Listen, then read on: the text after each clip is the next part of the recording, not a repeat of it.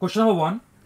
Charge Q, 2Q and 4Q are uniformly distributed in 3 dielectric solid spheres. So we have 3 solid spheres and charge Q, 2Q and 4Q is uniformly distributed. So electric field, we have to find electric field at point P. So here point P is outside the sphere. So electric field E1 will be what? K Q divided by R square. In second case, point P is at the surface. So electric field E2 will be your K, charge is 2Q divided by R square. And in case 3, point P is inside the sphere. So electric field E3 will be your K and charge is your 4Q divided by radius is 2R to the power Q into that is R. So E3 will be your K Q divided by 2R square. So we can say that maximum value of electric field is E1, maximum value is E2, then E1 and then E3. So we can say that E2 is greater than E1 and it is greater than E3. Hence the answer will be your option number C. Question number 2. A glass capillary tube is of the shape of a truncated cone with the apex angle alpha so that its two ends have cross section of different radii. So we have a glass tube in conical shape and liquid has risen up by height h. So here the contact angle is given to, that is theta. So this angle is your theta and half angle of this cone will be your alpha by 2. So this angle is your alpha divided by 2. If this angle is alpha by 2, then this angle will also be alpha by 2. So this whole angle will be theta plus alpha by 2. This is my theta plus alpha by 2. Then this will be 90 minus theta plus alpha by 2. Hence this angle will be your theta plus alpha by 2. So in this triangle we can say that cos of theta plus alpha by 2, that is equal to B divided by R. So from here we can get the value of R, and R is your B divided by cos theta plus alpha by 2.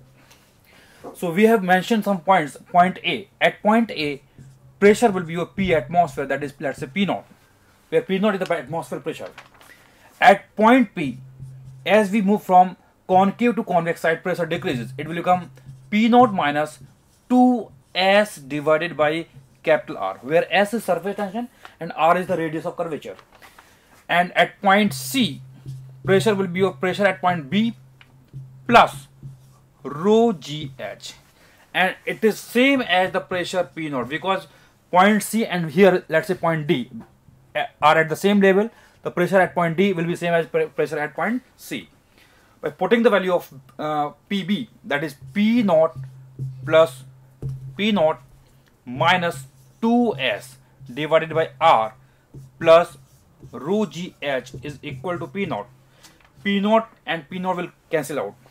So height h will become 2S divided by rho G, and we have the value of R, that is B divided by cos theta plus alpha by 2. Hence the answer will be your option number D. Question number 3. We have to find the ratio of wavelength of copper and molybdenum. So we know that the formula is root of C divided by lambda is equal to A Z minus B.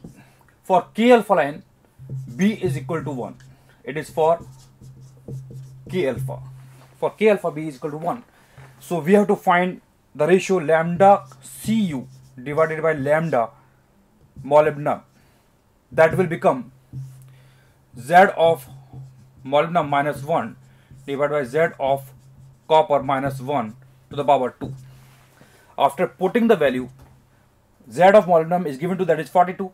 42 minus 1 divided by 29 minus 1 to the power 2. And after solving, we will get 2.14. Hence, the answer will be your option number B. Question number 4. A planet of radius r is equal to 1 by 10 of radius of Earth has the same mass density as that of Earth. The density is same as that of Earth. Scientists dig a well of depth r by 5 on it and lower a wire of same length and of linear mass density, that is 10 to the minus 3. So we have to find force acting on this wire. So force acting on the wire, let's say dF will be your Eg into dm. Eg is the gravitational field. It will be your 4 pi g rho small r divided by 3, and dm will be your lambda into dr. So we have to integrate it, and limit will be from 4r by 5 to capital R, where capital R is the radius of that planet. After solving it, we will get the value of force F, that will be 108 Newton.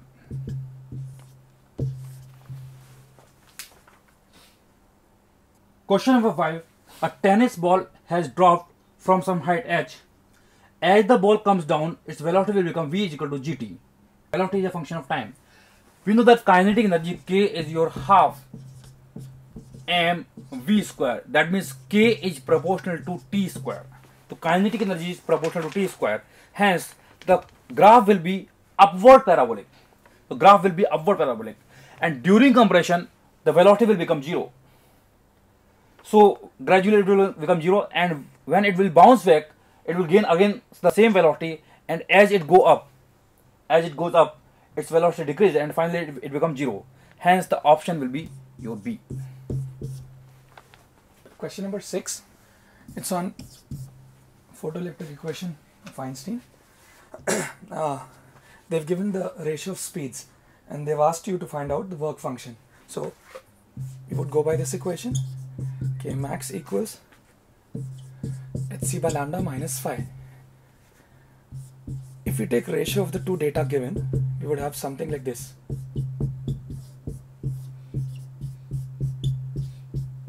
Well, they've given you the ratio of speeds as 2:1.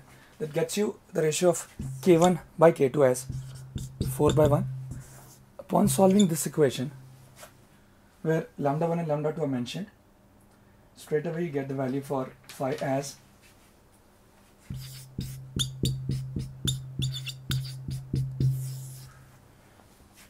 the closest answer being 3.7 eV. That's it. Okay, so as the bead slides down, it goes on acquiring velocity. Starting with 0 velocity, let's assume at some angle theta, it has a speed v. If you write the force equation, we have mg cos theta minus n equals mv square by r. But if you apply work energy theorem at the initial point and the given point, we could write it as mgr 1 minus cos theta. That's the work done by gravity. Normal is doing no work since it is perpendicular to the displacement. So work done by gravity goes into kinetic energy. Well, on solving these two and putting n equals to 0, we get a transition. The diagram that I've drawn is the FBD for the bead. Here. Now, putting n equals to 0, we find that cos theta is 2 by 3. So there's this particular angle when normal becomes 0. At angles before this, on the bead, normal reaction is supposed to act outwards, and after this the normal reaction is supposed to act inwards on the bead again. That's because at positions before this theta, that is for which cos theta is 2 by 3, the speed is less, so lesser force is required to give centripetal acceleration. So mg cos theta minus n would be so adjusted that n has to act outwards on the bead. Similarly, going on to the next part, normal reaction would be acting inwards, providing it the necessary centripetal acceleration, which is the enhanced amount. Now, because of this transition point, before and after, you have this reversal of normal reaction. Now, interestingly, they've asked the force exerted by the bead on the rod, so on the ring that the bead is moving on, which means it has to be just the opposite. So once we are on positions before this theta, the bead is applying normal reactions inwards. Once it's crossing this theta, the bead is applying the force radially outwards, and that's our answer number D. So the important point to be noted is that they have asked you not the normal reaction applied by a ring on the bead, but the bead on the ring. So it will be just opposite of what we just derived, giving you the option D.